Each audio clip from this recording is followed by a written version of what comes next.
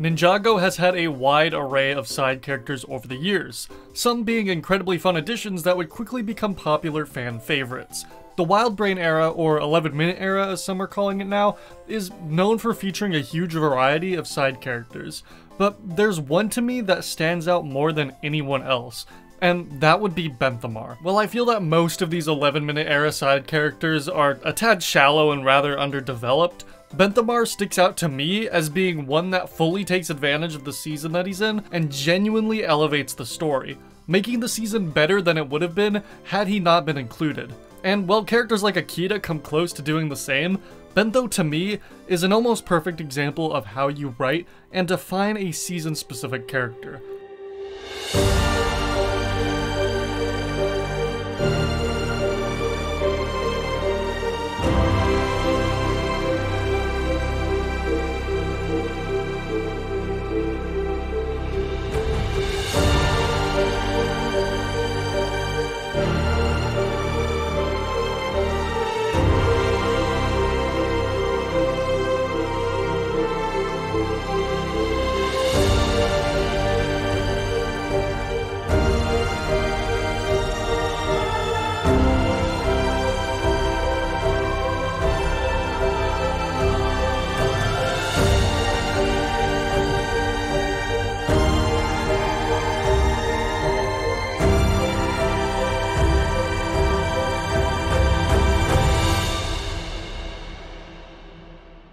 Benthomaar's introduction in Seabound is already a really strong start to his character, as rather than giving him some kind of big entrance or reveal, he's introduced more naturally and nonchalantly within the season, giving us some small information as to who he is, while also creating intrigue for the character.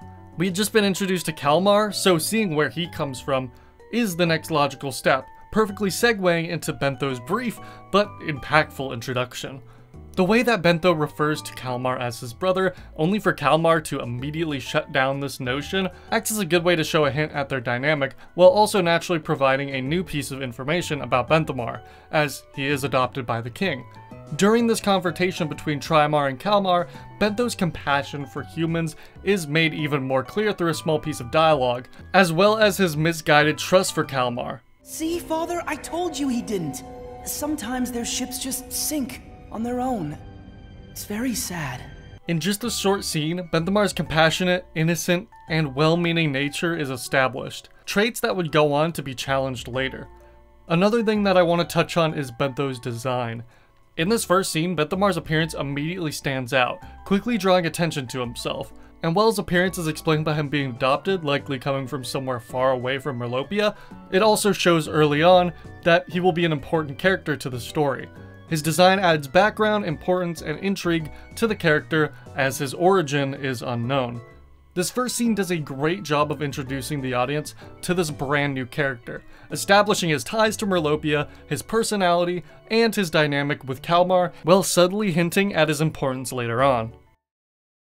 So now that Bentho had been introduced, it was time for his call to action. Something that I love about Benthomaar's story is that he pretty much goes through an entire hero's journey that happens somewhat in the background of the whole season. Most side character stories are either resolved in a few episodes, or don't reach a very satisfying conclusion. Benthomaar is able to quickly appear and immediately make you root for him, even with the minuscule amount of runtime he is given, without anything feeling forced or even rushed.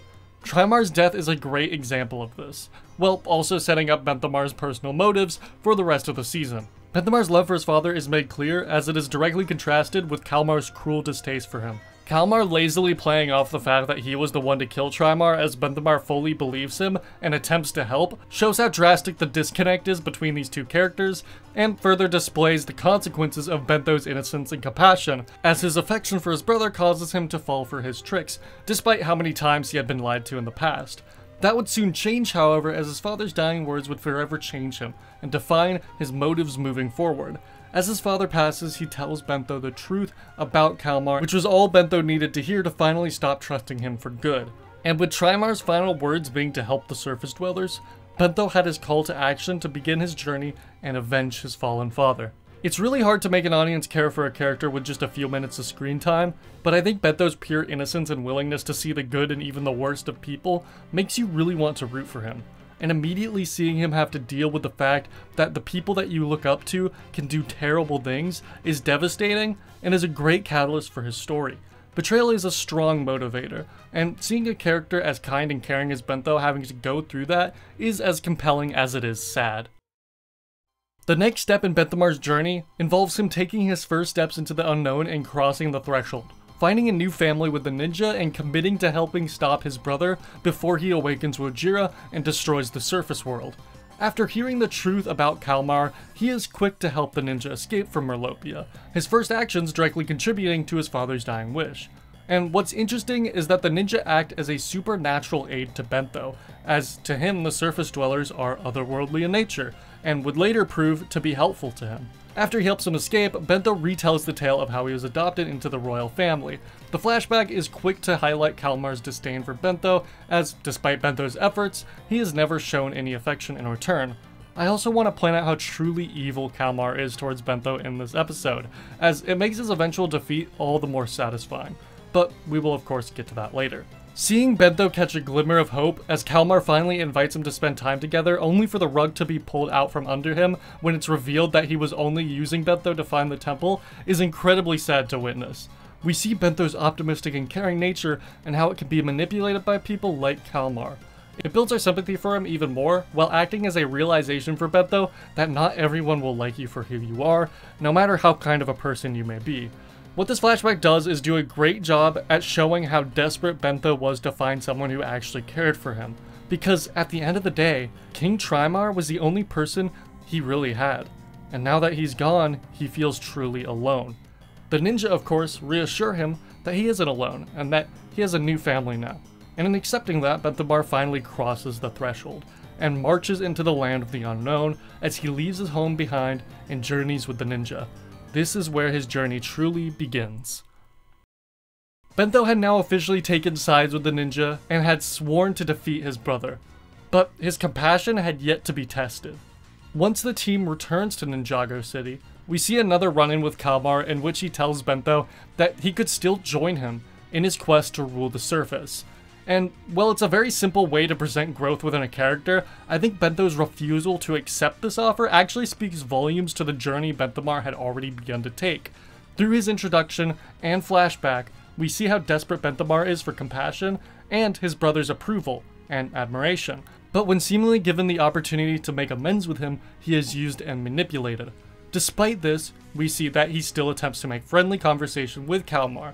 He doesn't hold this against him, and he still wants to be his brother. But now that he knows what he did to his father, and now that he's been traveling with the ninja, he's finally able to directly refuse Kalmar's offer to help him, something that Benthomaar at the beginning of the story wouldn't have been able to do. And in refusing Kalmar's request, he takes another step in accepting his newfound family. And when he's invited by Nia to stay at the monastery, he's almost unable to believe it.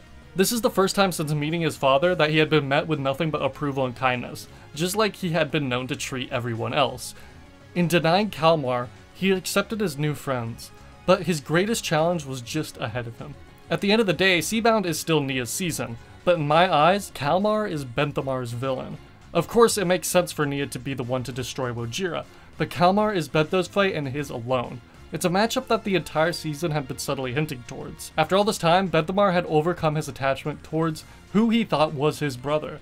His father's dying words were to protect the surface dwellers, and with Kalmar attempting to flood the whole world, it left him with no other choice but to face him head on, directly confronting the person who made him feel so alone in the first place. But Benthomaar isn't doing this purely for revenge. Just before he goes to attack Kalmar, he witnesses as both Nia and Jay are struck down in an attempt to stop him. For all he knows, the person who recently welcomed him into their home, the first person, mind you, to do something like that for him since he met his adopted father, has merged with the sea permanently, and has been destroyed by who he thought and desperately believed to be his brother. So his final stand is a last faithful attempt at protecting his new family. He's not going to lose the only people who ever cared for him a second time. When the fight starts, Kalmar again refers to Bentho as his adopted brother, but for the first time, Benthomaar is the one denying any form of relation between the two. Benthomaar declaring that Kalmar isn't his brother is an incredibly powerful moment, representing how far he has come since meeting him. For his entire childhood, Bentho simply wanted to be acknowledged as family by Kalmar, so seeing him downright deny the idea of being related to him solidifies how much he has grown independent from him. He is a new family now. He doesn't need to rely on Kalmar's affection to feel wanted. He will never take the place of his father, and Bentho will make sure he pays for taking his father away from him. And I just want to give special props to the voice actor of Bentho, Cole Howard, for his amazing vocal performance in this scene. Bentho's scream when attacking Kalmar here says everything you need to know about what he's feeling in this moment. Hey, for what you did to him! You can feel the pain and anger behind his voice, from the loss of his father and the betrayal of Kalmar. It's one of the most powerful vocal performances in all of Ninjago. And by the end of this battle, Bentho denounces Kalmar's rulership over him one last time. Kalmar may have been able to manipulate Bentho in the past, but now Kalmar had no control. He lost control over Benthomaar, and finally, he lost control over Wojira. And after he is swallowed by the serpent, we get a shot of Bentho's reaction, showcasing that even though he got revenge and protected his friends, the last part of his old family is now gone forever. The person he looked up to and wanted to get along with so badly is gone. Much like Seabound itself, Bentho's story doesn't have a particularly happy ending. He found a new friend in Nia, who was the first person to welcome him into a new family since his father had passed. But by the end, she is of course gone. He dethroned Kalmar and avenged his father, but now his once brother is gone too. But Bentho did complete his journey. He protected the surface dwellers and in return found a new family that truly cared for him. He finally came to the realization that he could stand up to Kalmar and stand up for what he believes in, and the ninja gave him the confidence to do that. Could Benthomaar's story have been fleshed out more? Absolutely. But unfortunately, a single season of Ninjago has only so much runtime. And for what they were able to accomplish with a single side character, I think they did a really good job telling an inspiring, yet somewhat tragic story. Like I said, Benthomaar is my favorite Ninjago side character. He feels so intertwined with the story of Seabound, while also being a fantastically written standalone character. And I honestly believe he has as much story potential as a character like Garmadon, who has had his story expanded in other media. All I'm saying is please make a Benthomaar comic series.